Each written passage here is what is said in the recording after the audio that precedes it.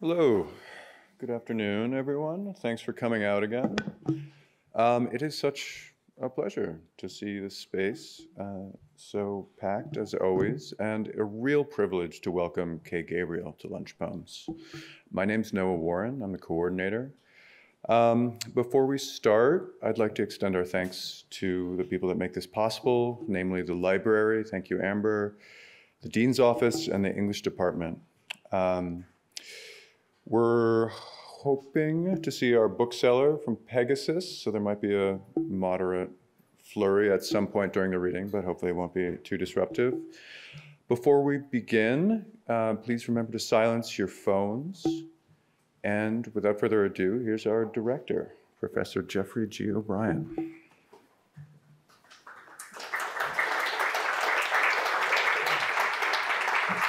Thank you, Noah, and thank you all for being here during tumultuous times, as they always are. Oh, look, all the poems are up here. I'm getting a preview. Okay, I'm really thrilled to have Kay Gabriel here, poet, classicist, activist, many other things. 109 years ago, long before Gabriel was born, Gertrude Stein's Tender Buttons was published, full of refusals of normative syntax and offering instead relentless sonics and punning, among them a predilection for the comparative adjectival suffix er, or which happens so frequently in that text that it becomes impossible not to hear her in it, among other things. Tend her buttons is at once a command to perform gendered domestic labor and a joyous counter-suggestion as to how to go about seeing out lesbian desire.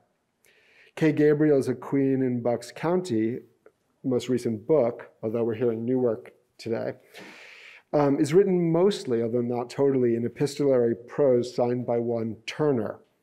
And in that sign-off, I hear Stein's sonic legacy, Turner, turn her, a name full of transness, both semantically and via the sonic flux that allows one to hear several meanings at once, that keeps you from ever hearing only singular meaning.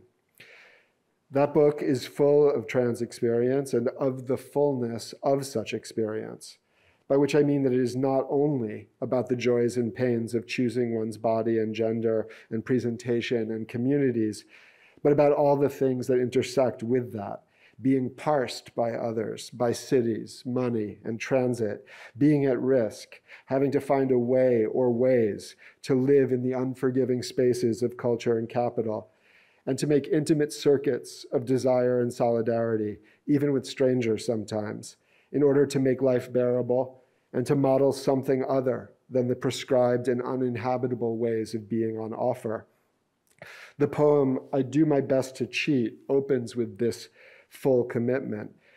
The leisure you need to have sex, well, the leisure you need to write, it's leisure and everyone should have it. When everybody does, it won't be leisure anymore, but something else, like and also totally unlike a bed to sleep in.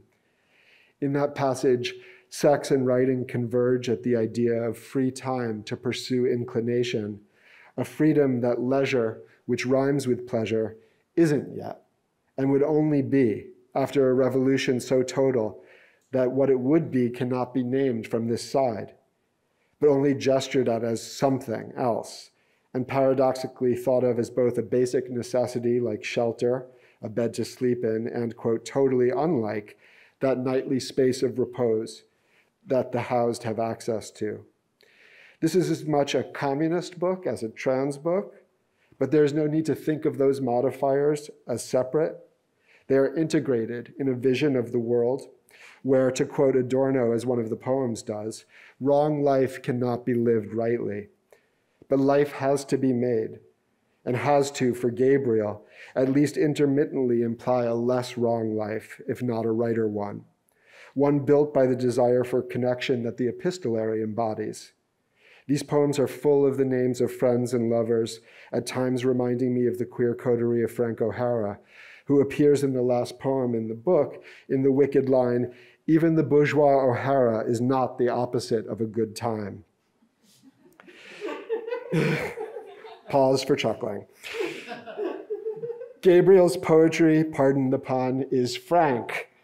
about sex, about suffering, about the need to connect and to resist alienating and prescriptive forces, to be opposite, in opposition, making life, or at least letters about life, exemplary. Please join me in welcoming Kay Gabriel.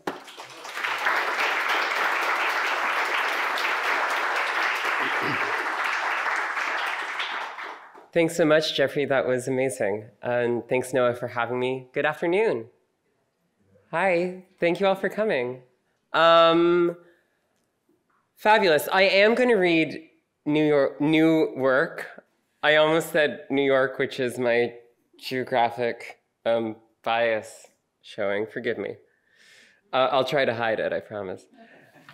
It's 48 degrees back home right now. I'm really feeling the California. I am going to read, from one poem that is a book-length poem. It's not published yet. How's the audio? People hear me okay? Amazing.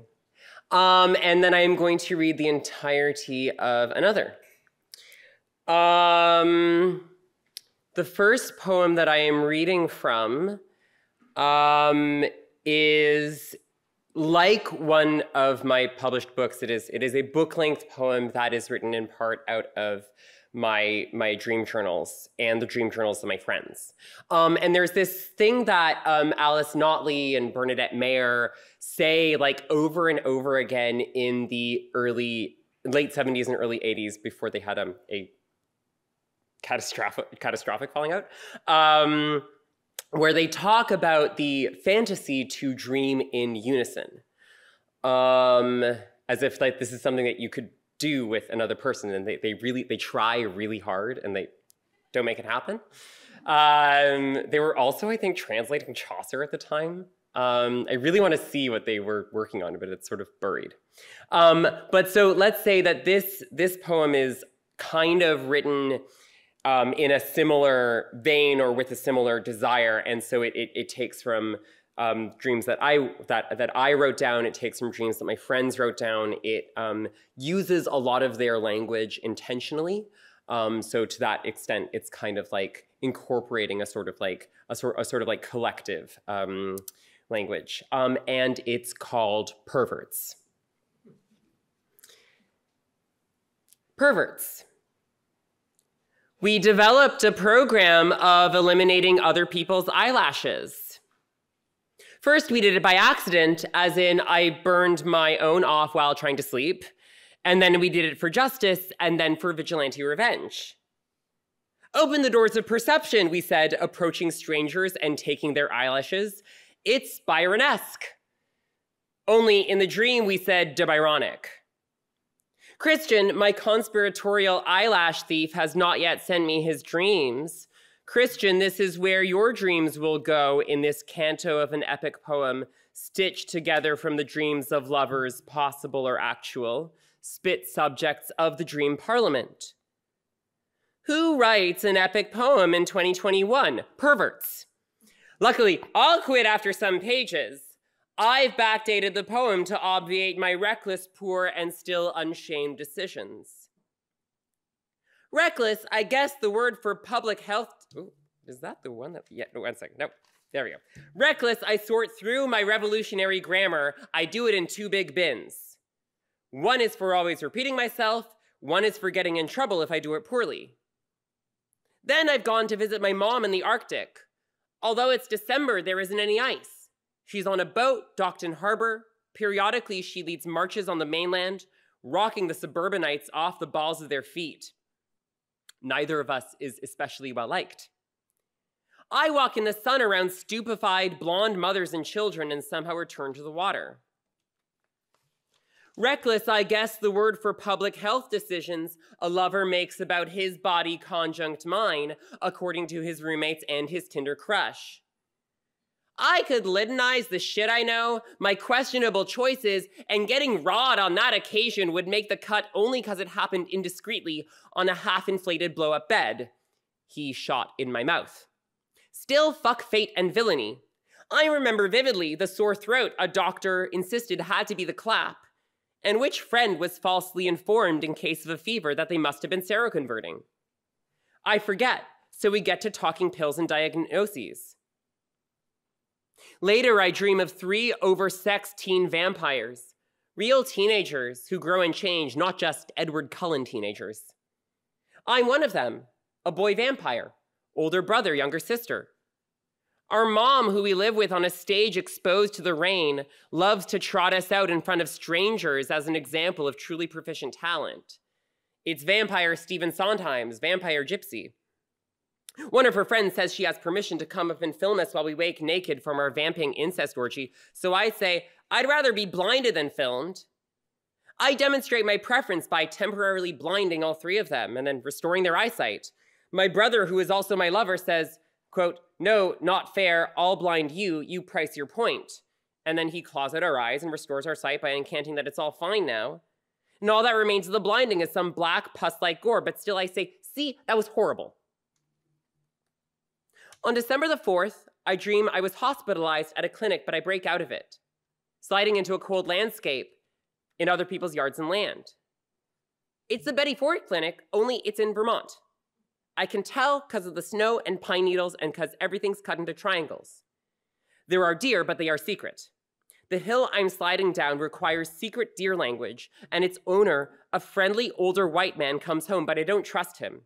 Instead, I run and hide in a copse and write a note that later I struggle to decipher, but it has to do with the snow and sanctity of deer language, how you cannot use it to build or slide down your triangular hill in the dark. I know so little about Vermont, I can't possibly be protective of it. As if I've swapped places with Connie, who dreams of New York Yiddishkeit. Setting, the Bronx, a cafe, a factory, and lecture hall. Her acquaintance, or more precisely co-star or addressee, had traveled to New York for archival research. The 2 walked through an unevenly gentrifying and historically immigrant neighborhood, like where Connie's grandfather moved from Poland. Stop in a cafe of Yiddish speakers, drinking hot, sweet teas and clear liquors, basically paint thinner, in tiny glasses.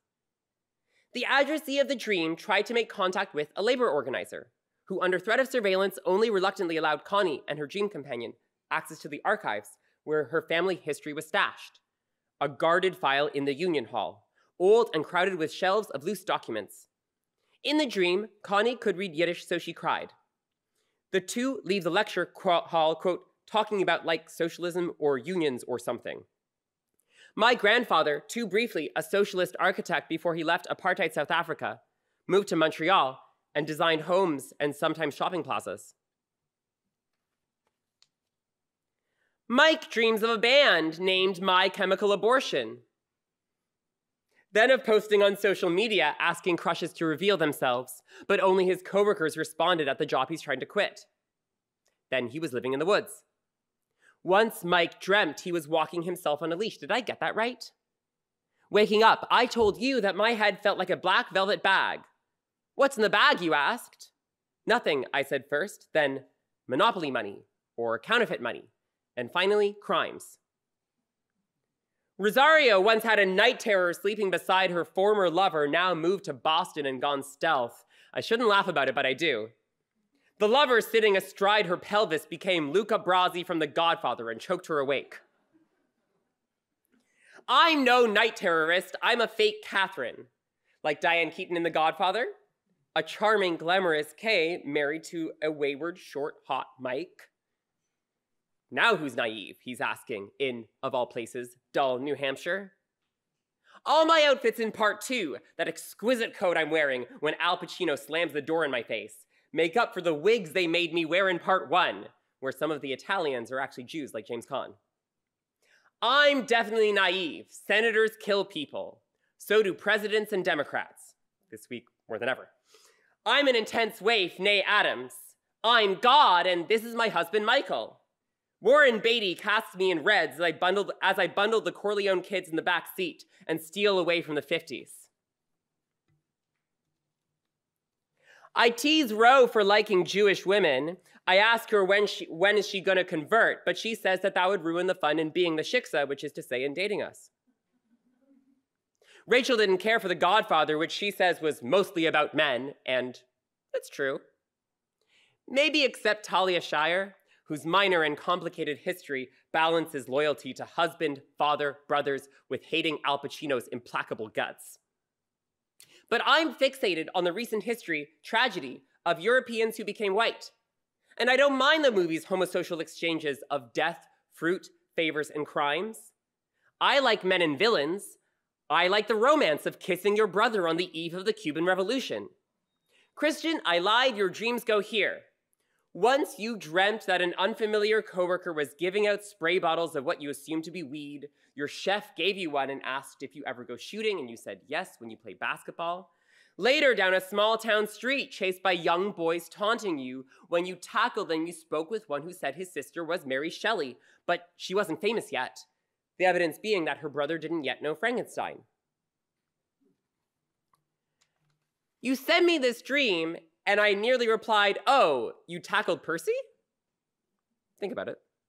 I stopped myself, but Stephen says in the Shelley's letters, they call each other brother and sister, so I guess you kind of did.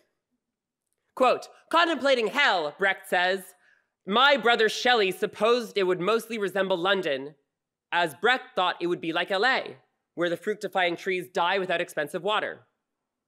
The brothers Brecht and Percy kiss on New Year's. They join the revelers in the former banks, they surely would. Now I'm your twin, but I haven't written Frankenstein. Sunk into the mud at the Villa Diodati, miscarried or done anything of note. I'm 17 or 27. I dream of wearing a harness and asking to be hooked to something. Nobody's listening.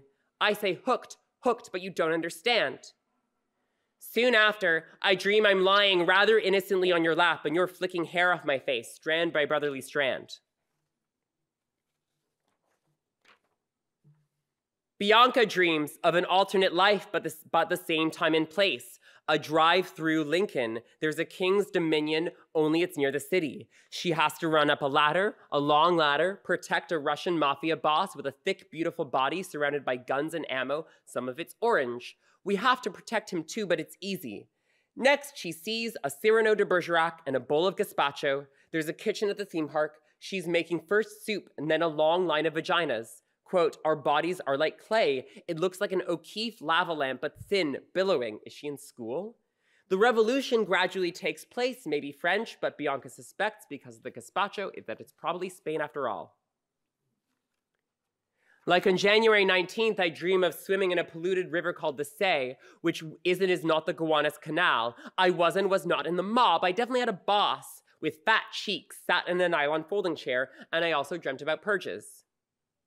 I was a delegate in the National Assembly in 1789. Our meetings took place in a pool. I lined up brightly colored straws on plastic rhinoceros toys as the blatant symbol of caucus maneuvers. In the dream, I was on acid and a very strong swimmer. In the bourgeois pool that covered many rooms, I find a teenage trans street artist. We make out selfishly. In the dreams, I'm a little gayer than in waking life, often in water, surprisingly toppy, though I never did finish lining up the straws. So what would you do as a parish priest in the 1780s in protest over the salt tax? A scruffy Jacques Roux, bound to himself, dreams of property as an athletic lover. Patrick, you dreamt of the CUNY library on fire. You dove in heroically to save Stalin's copy of Capital, although it seems pretty certain that he never even read it. Still, Ruthie arrives to congratulate you for doing the right thing. Then in the same week, you dreamt of a mass meeting of the left, an old school gymnasium or auditorium. I'm editorializing here, but I can see this combination General Assembly or historical materialism gathering. White walls, movement egos. Everyone sitting on the floor in their million debates. David Harvey, in his 80s, addressing the assembly, says something, finally, that gets him canceled. A chorus of hundreds shouts and exits the dream. But you'd been given a job as his minder. The unenviable task falls to you of explaining the debacle to the confused and sad Harvey. He doesn't fully understand why or how he fucked up. Then you took him back to the house you were renting together, comforted him and put him to bed, logged onto Grindr and got caught mid-fuck on the veranda with your app hookup, though not by David himself.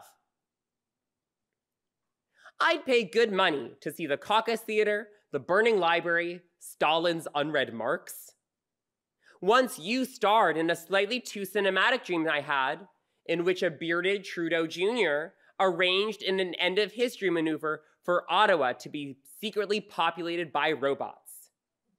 They moved with precision through different parts of the city. He hoped nobody would notice, and maybe nobody would have without, Patrick, your role in the dream. You hack the robots, such that they stop moving and start shouting horrible shouts, making such a tremendous noise that they upend the peaceable and frankly boring capital, where nothing moves except speculation at the speed of hoisting bitumen out of the ground. Now it's a place of total noise and chaos, shouting robot shouts, a noise show in a barn somewhere made public like a social wage. Cam has a Mertzbo shirt from a show that caused him nerve damage. I like to wear it and pretend I'm the boyfriend, a punching bag for Tyrannosaurus sound waves. Though really, I protect my delicate ears. Patrick, I'm a sap for pretty shit. Brecht and Artaud make beauty suspect as it should be, and that's their real point of contact. Now my broken doorbell is hissing at the mouth like a robot in Trudeau Jr.'s House of Commons, or a parish priest urging arms over the salt tax. Ottawa has shed its clothes of bureaucratic perfection. In the dream, the shouting robots allowed something to unlock elsewhere, since Ottawa, here and always a city of squares, was consumed by its forever droning puppets, and nobody died.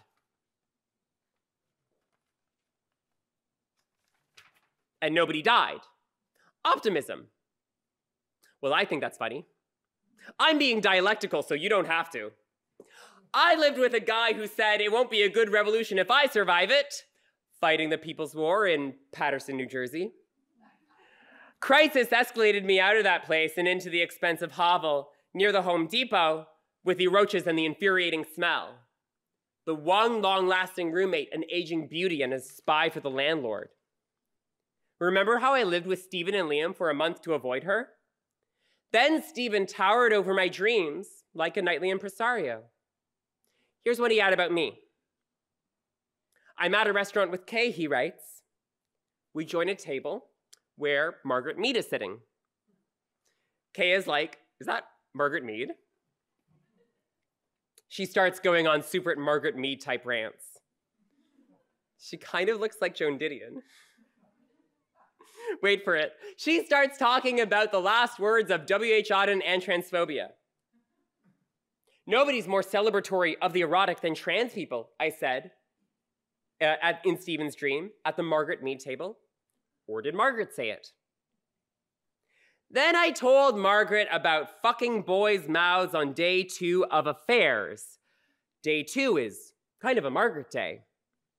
In Stephen's write-up of the dream, that's in quotes, so either I editorialized to Margaret Mead about dedicating the second mouth-fucking day of an affair to her, in quiet contemplation, like a day in the French Republican calendar dedicated to cabbage, or she inserted herself into my tawdry affairs to self-dedicate mouth-fucking to the memory of Margaret Mead and other Margarets. I thought she was a Christian socialist. I mistook her for Dorothy Day. In the dream, Stephen's holding me and spooning me. He feels deep platonic love, and then, quote, Kay is also W.H. Auden, and I'm crying because I love him so much and I can't speak. W.H. Auden is trans, like poetry is a way of happening.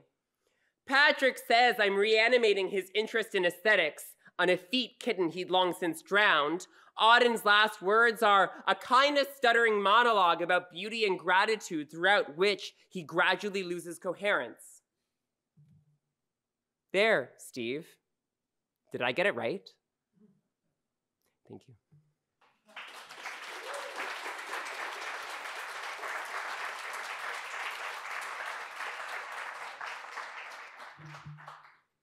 Thank you.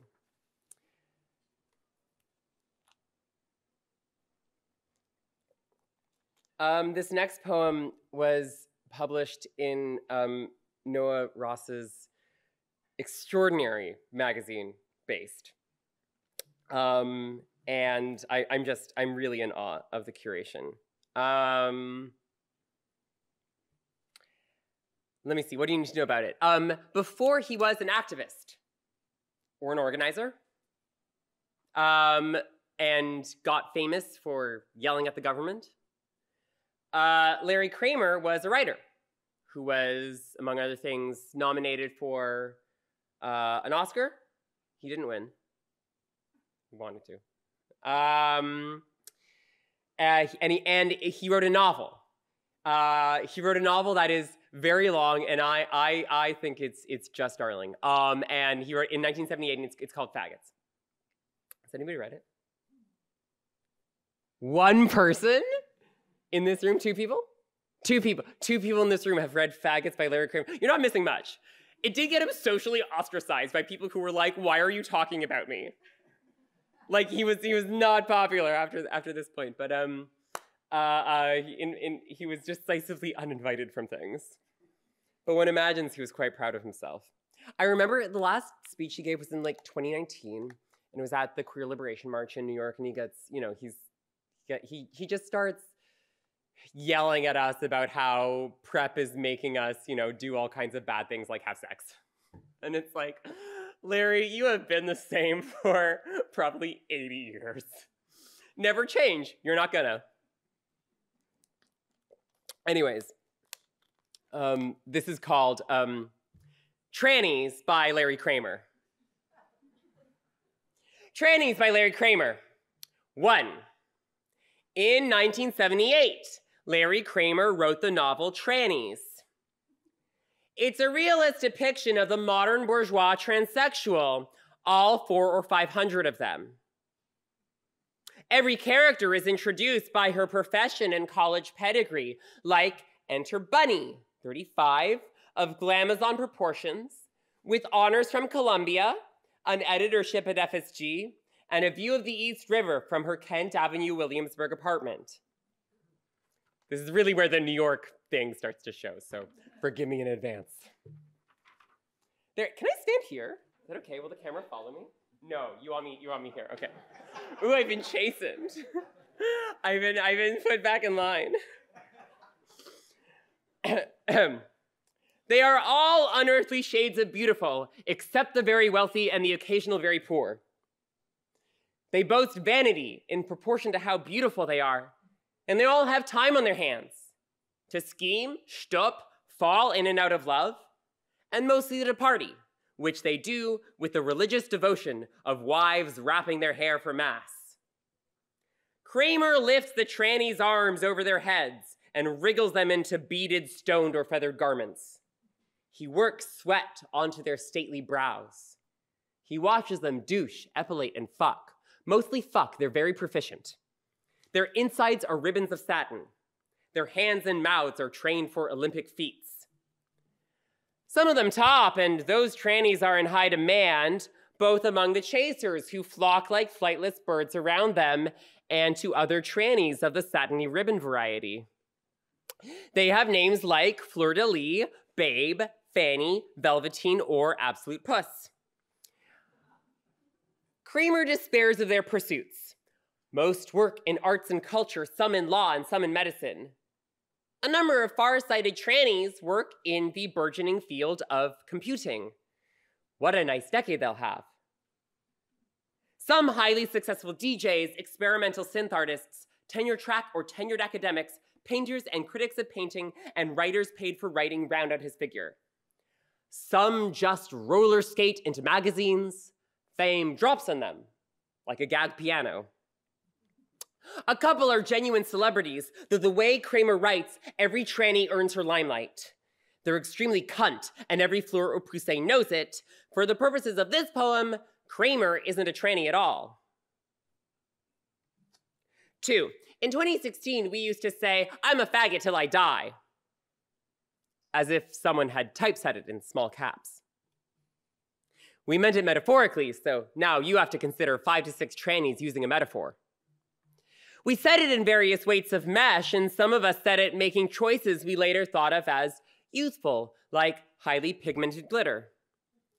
Actually, for 3 to 5 months, we all wore tattoo chokers as a joke, until it became possible to spot another tranny at a party based on her tattoo choker, or your tattoo choker, which also assured both of you that you were at the right party. Then one of you nervously stripped hers off to be the less conspicuous tranny at the party that was porous enough to trannies to have at least 2 of you. but in mixed enough company that you formed a narrow and missable quotient, scooped together in a corner or pointedly avoiding eye contact. Two high-octane personalities holding court on opposite bar stools to competing and wrapped clusters of a non-tranny entourage. Though later, when you and the cluster had departed, you'd say, "Oh, I totally know who she is. We're mutuals, but we've never met IRL. Didn't she date that girl Juno?" And someone else says, "Which Juno?" And a third adds, "That girl goes by Ghost now." You know her. Or maybe you're at the other kind of party, whose vibrating participants are almost entirely trannies of the 5 to 7 currently popular tranny configurations. At that party, you didn't wear the choker at all. You might be more likely to end up in the corner with the other girl, assessing each other or necking like teens about to die in a B movie. You might have come with a boyfriend. If your boyfriend's trans, he's probably outside checking out the nearby Grindr squares. If he's cis, then you, who never pass up a chance to peacock, are here to peacock. You want the trannies at the tranny party to know that you landed a prize. Say, a gauntly handsome punk boy with dirt under his fingers, or a tradie snack with a chest piece of splayed wings, who quietly worships you and fucks like a machine, and even takes a slice of pride in appearing in the role of a party sidekick while your charisma builds to Earth Mother proportions. In that case, the girl glancing almost involuntarily in your direction may be plotting whether and how to make out with your cisgender boy candy, to prove that she can, even to spirit him into the bathroom at Mood Ring. This party could be anywhere, but it's probably at Mood Ring, or swap in the, like divey, beloved, but like Oakland bar that you guys go to. Whatever that one is. Testing his particular devotion to you versus his general attachment to form and genre. In this case, of a waifish girl in a slip sucking his cock in a bar bathroom without a toilet seat.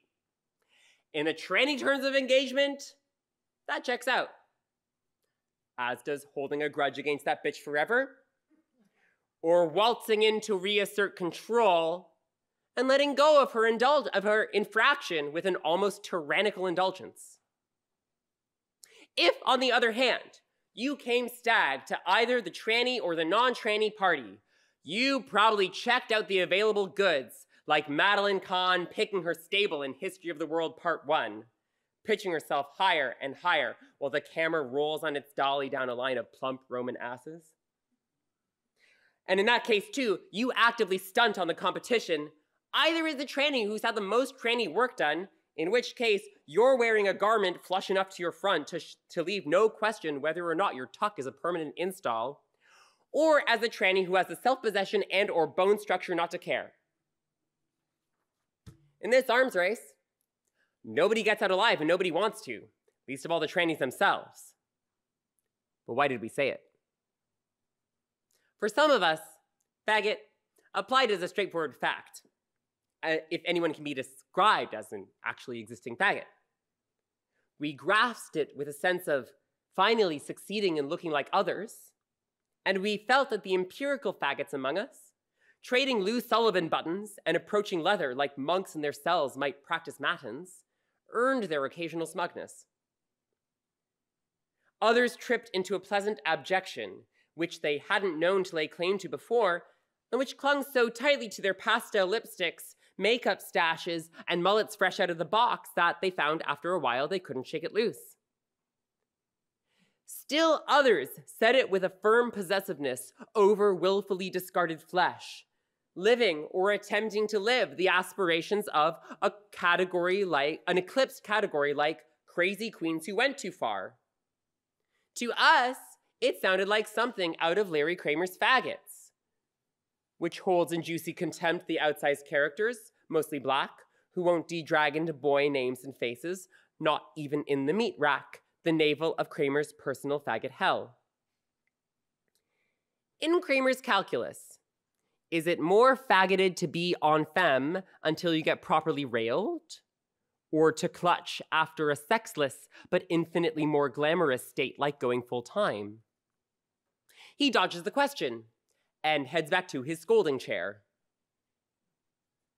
Those of us who could be described as non-empirical faggots, faggots not of this world but the next, said what we said out of A, a desperate attachment to sin, which we believed in, and which faggot, with its air of willful depravity, appeared to offer better than the definitely more pornified tranny.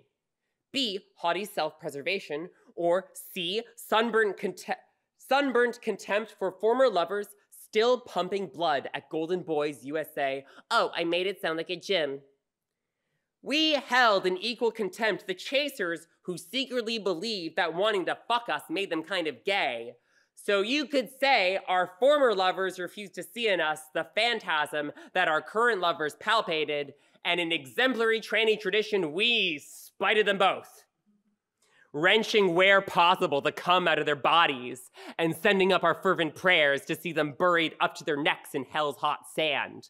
Like plaintive NPCs in a video game level we could unlock, beat, and leave behind, while they spawned, brunched, perished, and spawned again.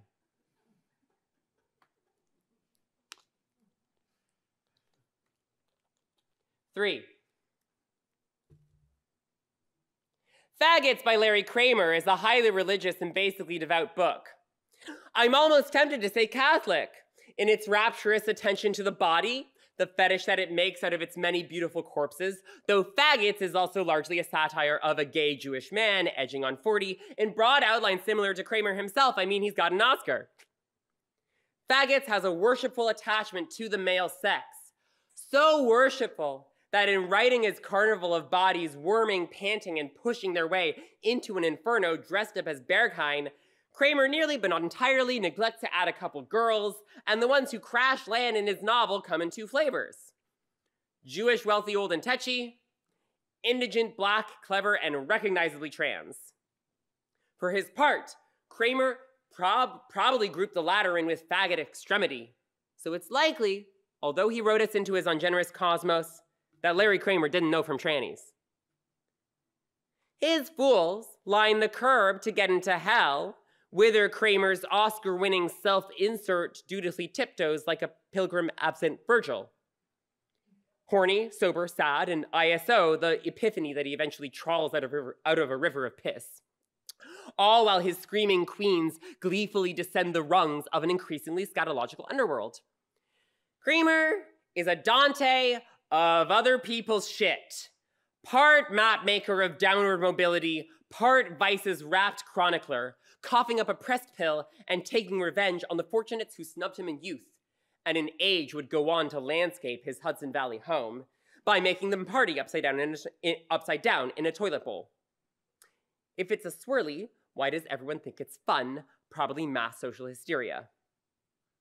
Their names, Boo Boo Bronstein, Randy Dildo, Bilbo, Dom Dom, Dinky Adams, didn't make it up, really are childish, as if skimmed from the age when toddlers learn both language and bowel control, and before they turn into trannies.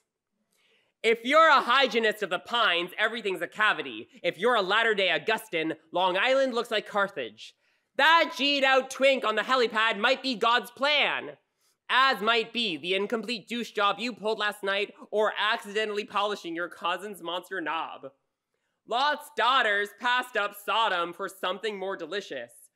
You get your rocks off and power up today's harangue, and when, post-publication, the bitter disco perverts stop inviting you to the nightlife you love to hate, as indeed they stopped inviting Kramer, you take comfort in feeling allegory churn around you like a slightly less satisfying anal wall. Reading Faggots is like riding a tour bus through a circuit party where everybody's shitting in each other's boots. Except Kramer, who piously goes in the bushes and comes out the other side a changed man, without a Gabriel or a horn to blow on, tapping at the gates of heaven's exurbs, while, behind him, the despoiled souls on the tranny faggot continuum stroke their corrupted flesh forever in Gomorrah and feel basically okay. 4. You tried to write fact and instead you wrote faggot. God made you do it. Like he made RuPaul tweet the trains flag and atone for it perpetually by indulging transsexuals draped in blue and pink pastels like babies wrapped in cotton candy. God set you up to fail, and when you took a Xanax after the underwear party in the Grove and it bobbed in your throat like a buoy, that too is God, keeping you awake and making you look like an ass in front of your slightly square boyfriend, the trans one who, last time we saw him, was checking out the nearby Grindr squares. And who, when the swallowed Xanax melted and made you walk like an uncoordinated puppet into bed, remembered and cited this incident in his litany of reasons to dump you. Though, technically, anticipating that he had fallen out of love with you, in part but not entirely because of your predictably chaotic use.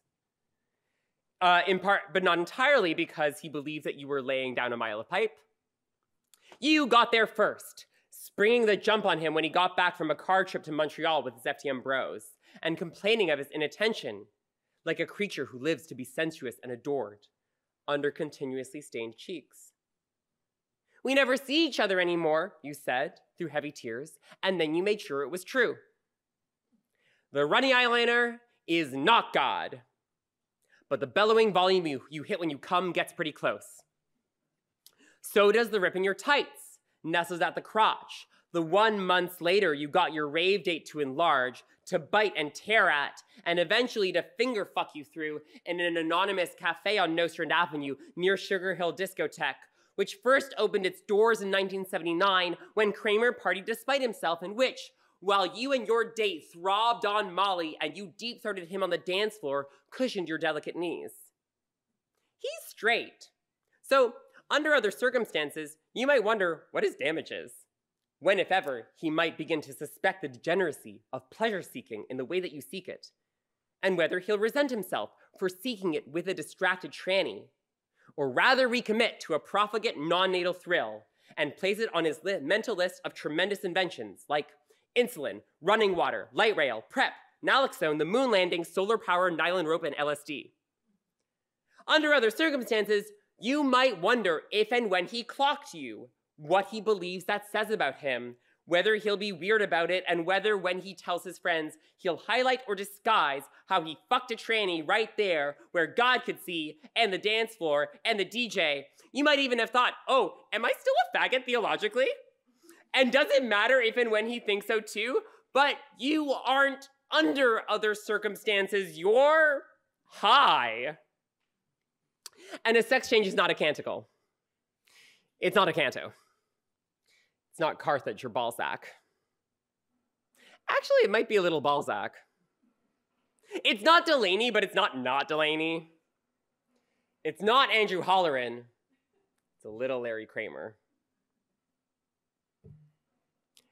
Do you think he ever thought about it? I'm not saying Larry Kramer was a tranny. Not even an edge case. I meant it when I said in this poem, Trannies by Larry Kramer, Kramer isn't a tranny at all. But do you think he considered the idea?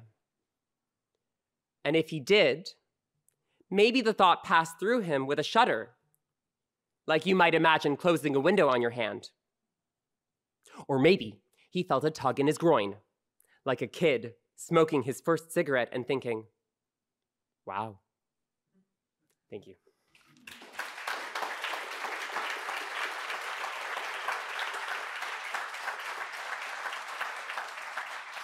Thank you so much.